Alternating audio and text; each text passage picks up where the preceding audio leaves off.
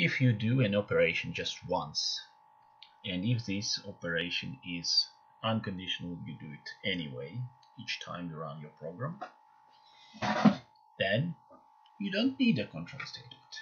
But if you have some uncertainty about outcome, or if you repeat the same kind of trial many times, the best way to code it is to write a loop. The most often you will do for loops, sometimes while, and another control statement which will be used often is if statement. There are other options like switch, try, and catch. They can be useful, and we use them sometimes. But those two are very important, and they are used in most of the cases. Pause is also a good function when you want to interrupt your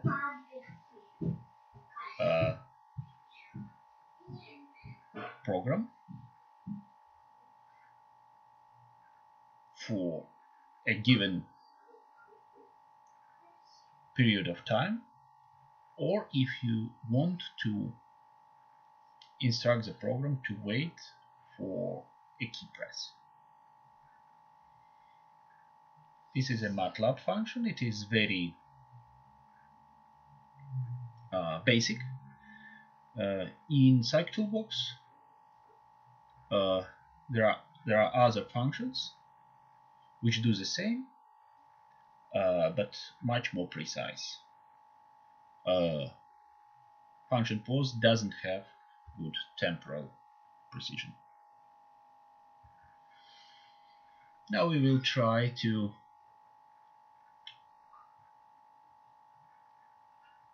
write a short program which will use for loop, if statement, pause, and break. And it will use our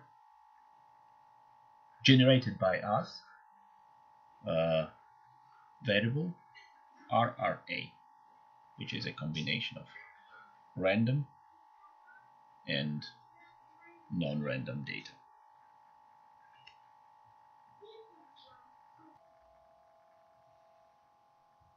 When you have a sufficiently long statement,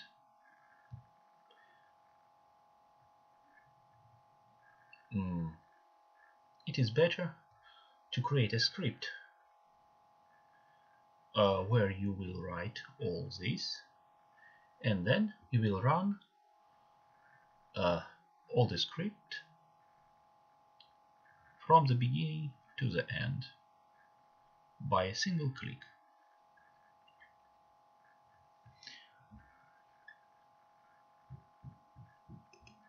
Let's go to MATLAB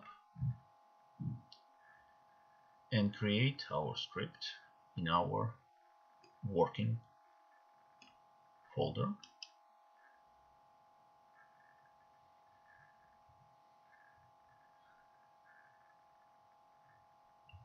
We create M file, which is a file for scripts. Let's call it loop script and open it. It gives you a template to create a function. We don't use it at the moment, just delete everything. And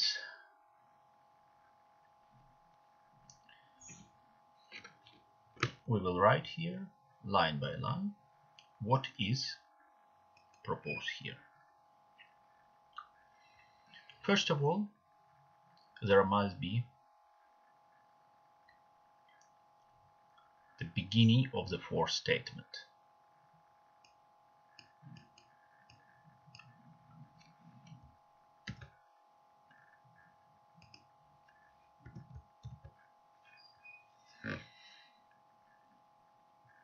What does it mean?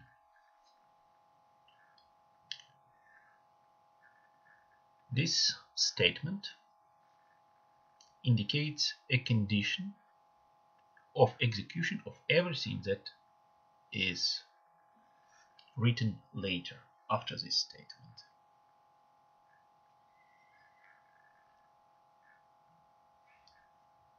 The variable I is going to have values starting from 1 and ending with length of the data array. This is another function called length, very useful. You can read a help for this function if you don't know it yet.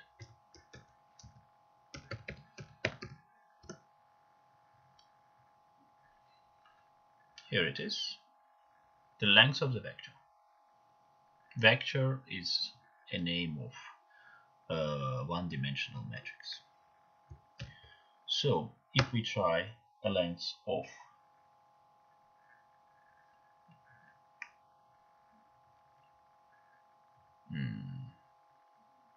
the variable RRA, you get an error message because you didn't create this variable yet in MATLAB.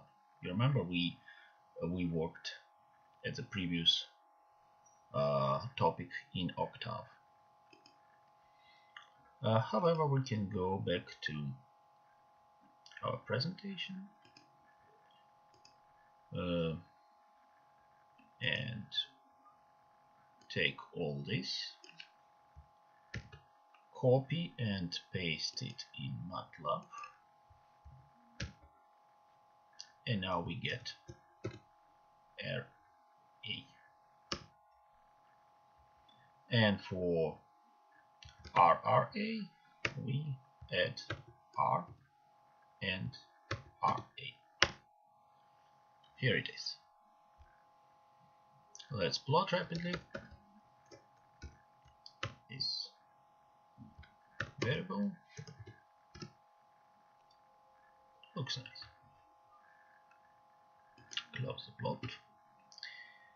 And we go back to our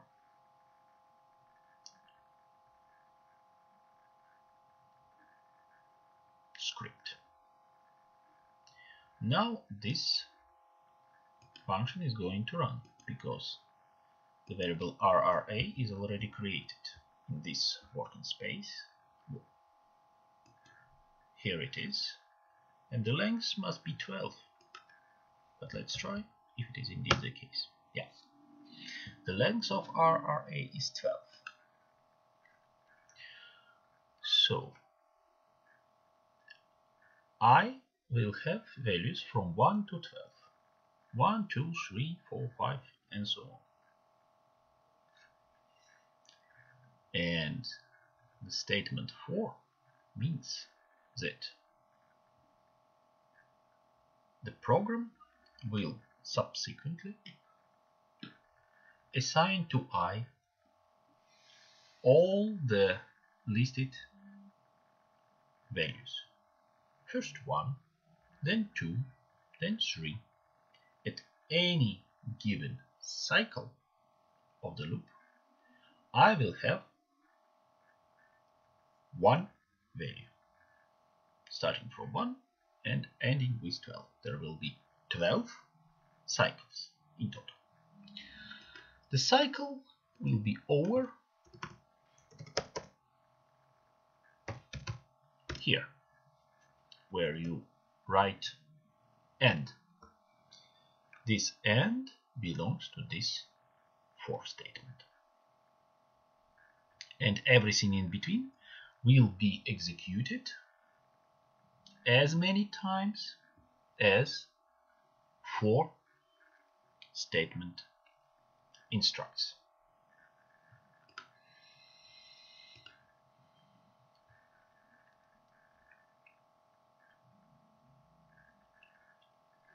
Inside for loop, we will place this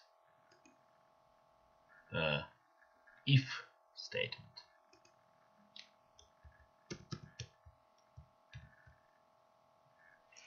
If statement allows to take different routes in case of different situation, different conditions.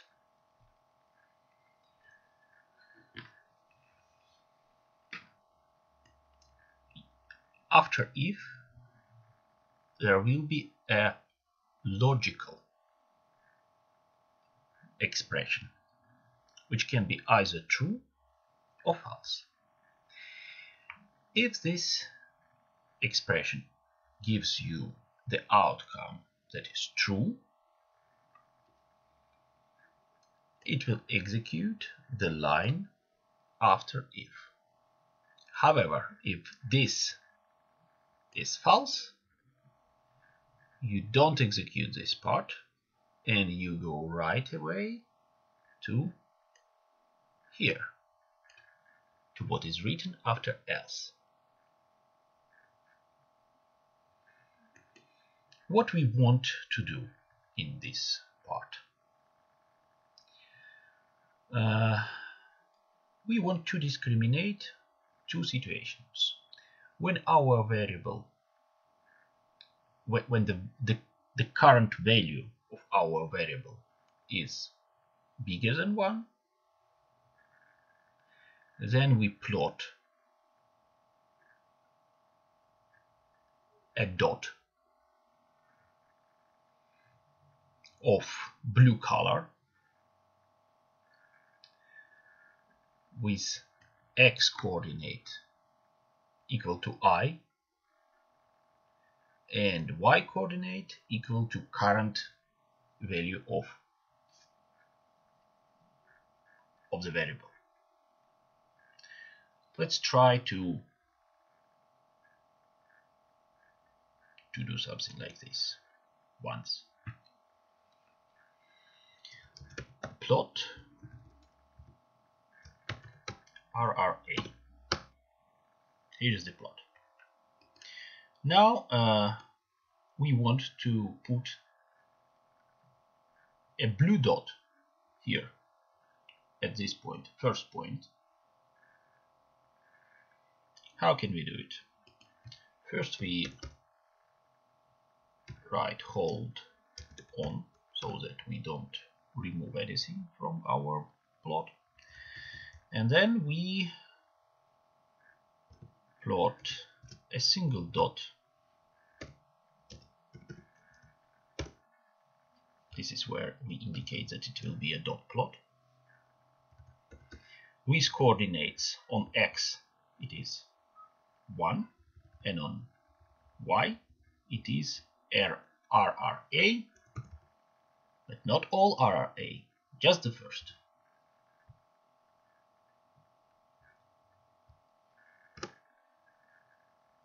The first value of RRA is this one, 0.4. This should give us one dot exactly at x coordinate of 1, the first point, and at y coordinate of the variable that we have. And this is how it looks. Now let's manually plot a single dot for 10th point location, which is the peak. How do we do it? Do exactly the same, but here we replace x coordinate with 10 and y coordinate will be the 10th value of RRA. And here we have our plotted dot.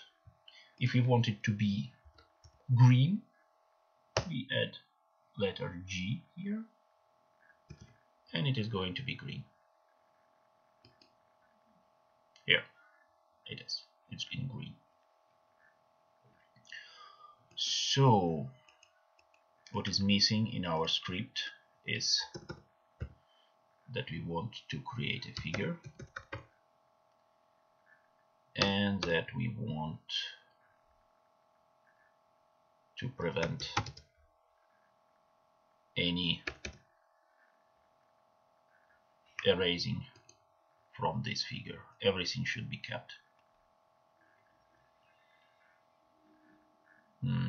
Also here I think we should first build the plot of RRA.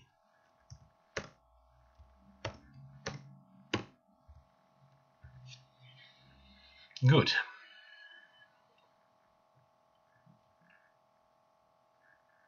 Is that all what we need?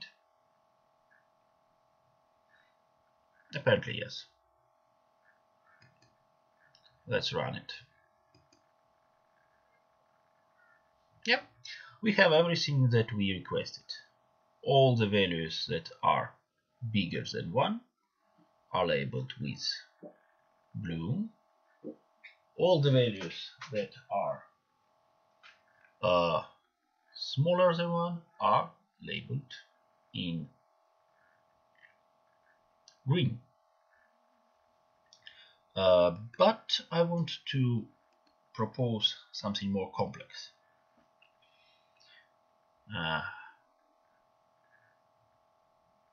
I think it can be interesting if those points, they are not drawn rapidly at once, but you draw them one by one with an interval of, let's say, half a second. We add those lines of code inside the for loop. Function draw now means that it will refresh, redraw the figure every cycle of the loop. And the pause is pause. It will wait half a second until the other cycle. Let's close our figure and try to run this script. So now you see that those dots, they arrive one by one with an interval of half a second approximately.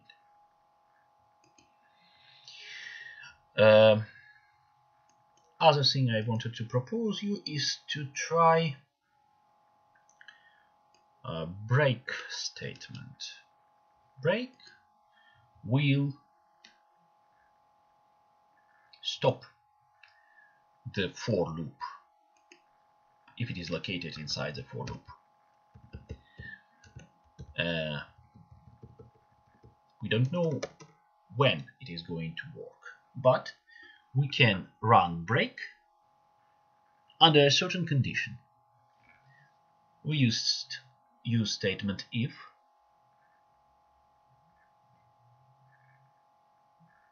for a condition that the current value of RRA is bigger than 1.6.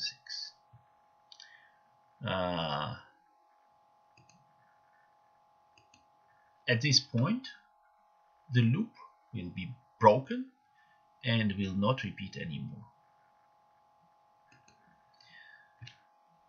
If we plot RRA, we can predict that the loop will be broken after this point, because it is higher than 1.6, and this is our condition. Let's close the figure. By the way, if you don't want to do it manually each time, At the beginning of your program, you can type command close with an argument all, and this will instruct MATLAB to close all the figures which are open currently. This figure will be closed when we run this script. Now we run it. The dots come, but now everything stopped because we broke the loop.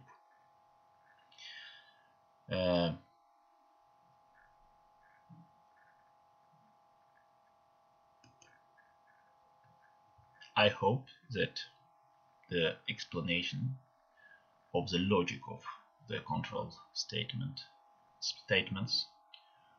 was clear enough. Pay attention that you always put AND after the statement content is complete. For example, if you miss this one, probably the program will give us an error. Here is the error.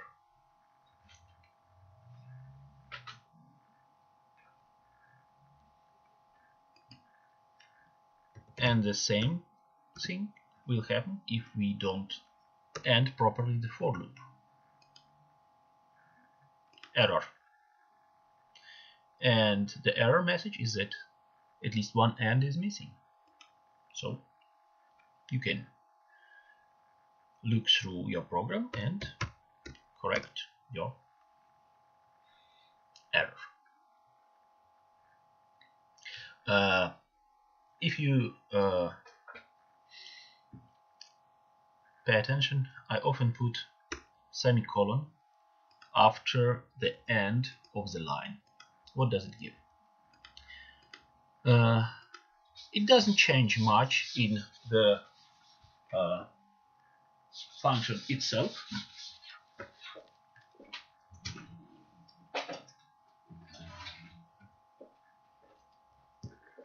but it changes the way how MATLAB displays executed lines outcome. For example, if I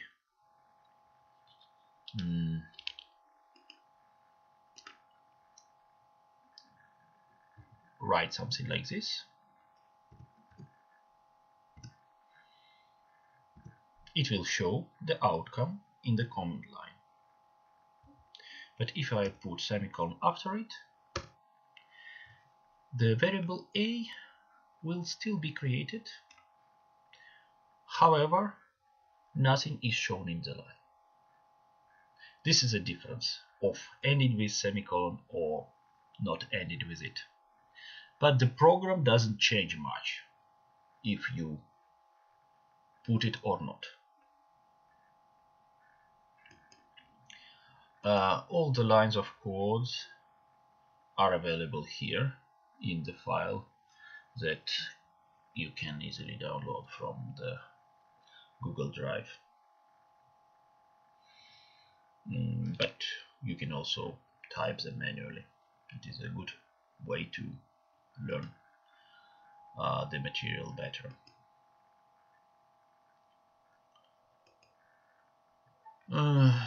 Saving, clearing, loading. Yeah.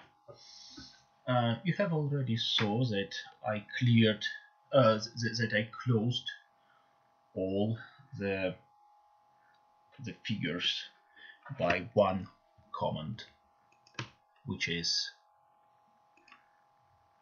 close all. Here in Octave we have 3 windows, 3 figures open, and we can close them all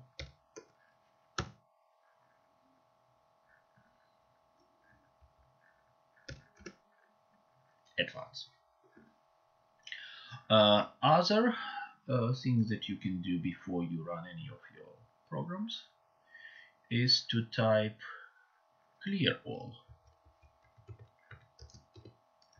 which will remove everything from the workspace. You also can clear certain variables. For example, you can create variable A, you create variable B,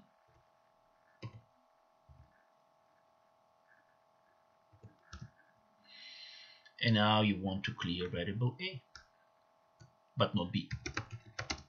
So you clear A, and now you have just B.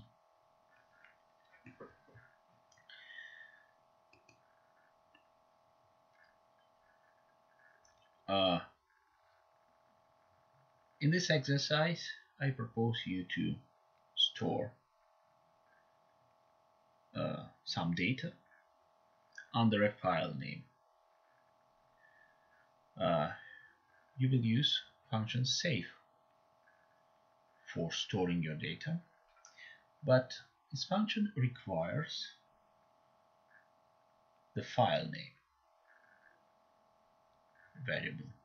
This variable should be in text because file name is text, and we can create it using the current time, which can be acquired with another function. Let's go line by line here. It is not a loop. This time in MATLAB, as we have the variable of interest here, we want to save it in a shape of mat file. First we create file name prefix. File name prefix is data, text data.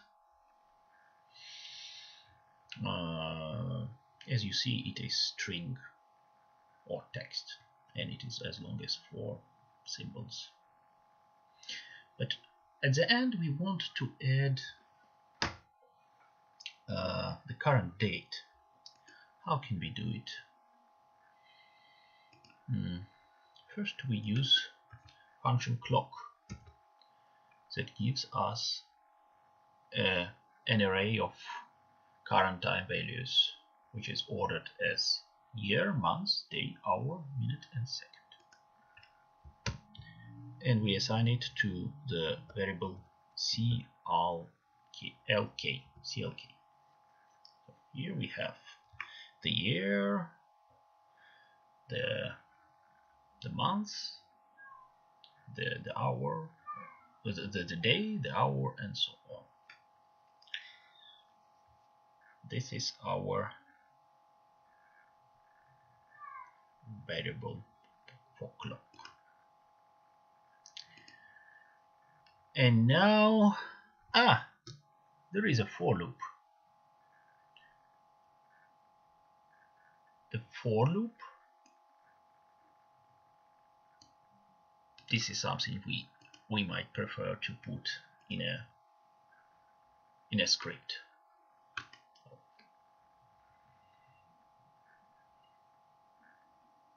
Let's create other script.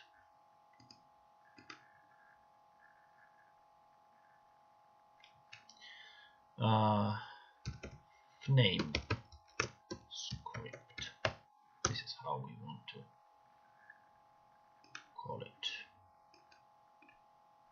Why? It's not open. We have to create a new file, and we can save it as name script. Now it is stored. We paste here everything we want. This is another for loop which runs 5 times for and this nf variable will have consecutively values of 1, 2, 3, 4, and 5 during each cycle of the loop. And here inside of the loop we use concatenation, which is already known to you. File name is joined with underscore sign, and then you put this. What is this?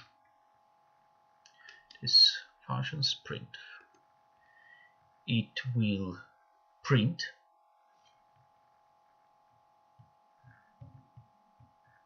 numerical values in a shape of a text of a certain format, and the format is instructed here, while the number is given here. Let's take first number out of this variable, which will be 2017, and see what this function gives to us. It gives us an answer. We don't assign the outcome to anything, therefore it generates automatically the name of the variable answer, and this answer is 2017 in text. See, it is a string. Example of how functions print works. Let's indicate here something like 0.2. Gives us nothing because this it's not nothing, it's 2 zeros, because we indicate that there must be 2 zeros before the decimal point and nothing after it. If we change the format, it will give us 1 decimal, but not 2. This is about how it works, and the beauty of the approach is that when you have months 12, there will be 2 elements in the variable outcome, and if you have months number 2, you get also 2 values. Therefore, the length of the file name will not change as a function of the actual current time. It will always be the same format, which is very convenient for sorting your data in chronological order.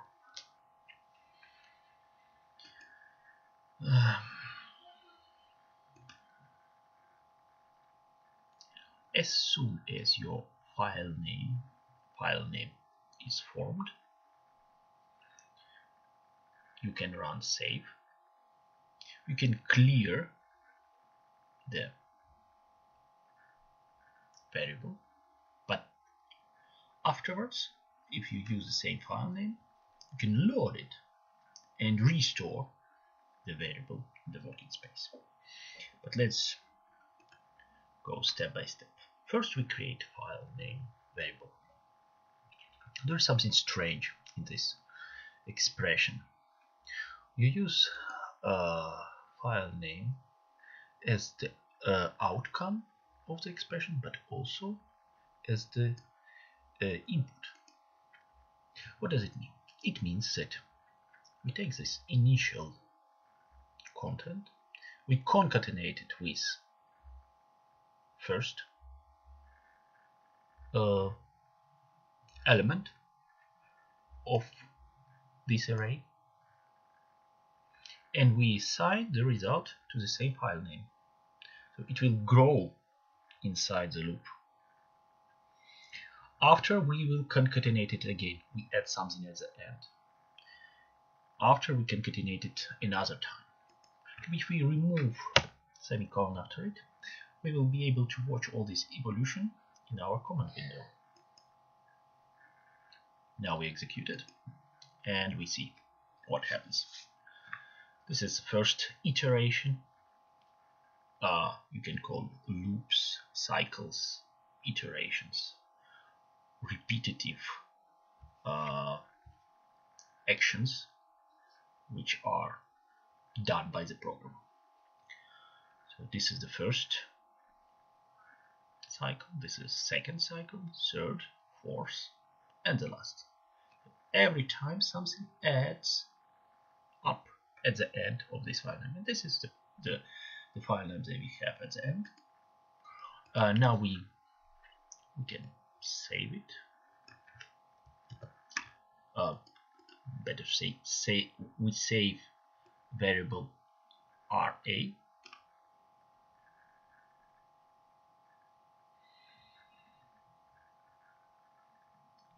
under this file name. How does it work? It is this kind of syntaxis. File name goes first, and then in the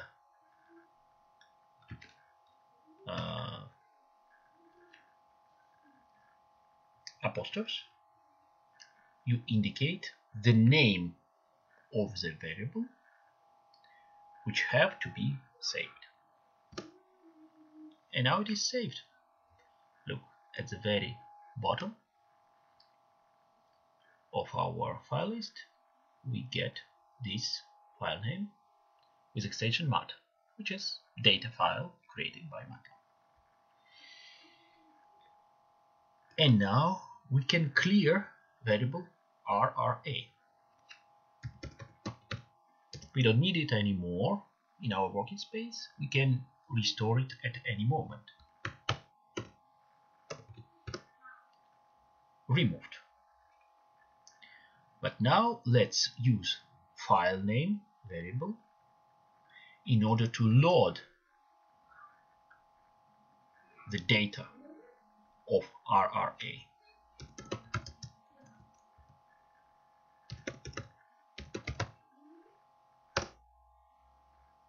It works. Now we have RRA again in our working space. What happens if we clear all the variables? Can we do it again? Let's try. We try to load file name. It doesn't work. Why doesn't it work? Because we don't have variable file name anymore. The MATLAB doesn't know what to load. The only thing we can do is to load it manually. How can we do it? We open the mat file and we get our variable back.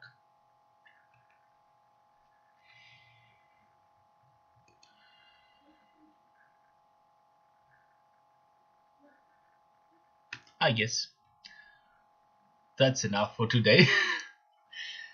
Sorry for some mistakes and inaccuracies in my presentation. Bugs or errors is something that happens all the time. And keep in mind that important is not to avoid errors by any means, but to be able to respond properly to the error message and to clean your code properly. The term for this in programming is debugging. Remove all the bugs. In the future, I will record 2 more parts, 2 more sessions of this teaching course. One dedicated to installation of Psychtoolbox and other necessary software, and we will watch few demos which are the part of Psychtoolbox, so that you can see the beauty of the toolbox and many different applications which can be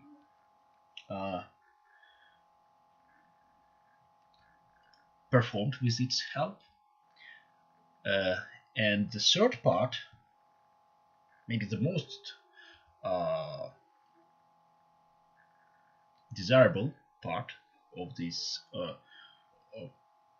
course, will be actually training on using functions of Psychtoolbox for timing, screen control, keyboard acquisition, and